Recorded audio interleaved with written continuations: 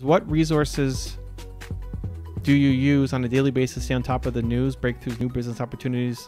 I use YouTube channels like yours and Gary Vee. Yeah, so that's an interesting question. I think it depends on what it is I'm trying to learn. So, okay, so YouTube channels, Gary and Tom's, I mean, besides my own and the content that I make, Gary and Tom are the two that I'll watch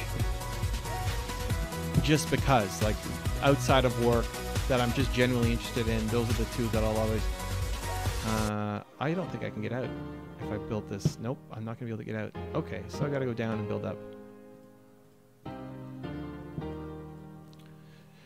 And then it depends on what else I'm interested in learning. So League of Legends news, I stay on top of by subscribing to Travis Gafford and, you know, a few other channels.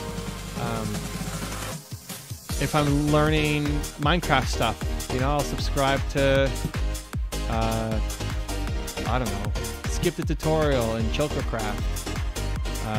If I'm trying to learn finance stuff, I'll look at just different people for different things that I'm trying to learn and stay on top of. For news, Philip DeFranco. I love Philip DeFranco and his show.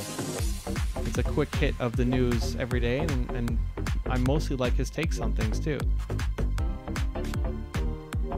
And other things is just comes and goes depending on what I'm into right now.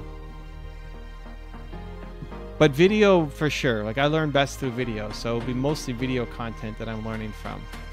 And if I can't find video on it, then it'll be articles or blogs or news sites. But that's the last resort. I'd much rather see it than otherwise. This is coming together, guys. I'm happy here.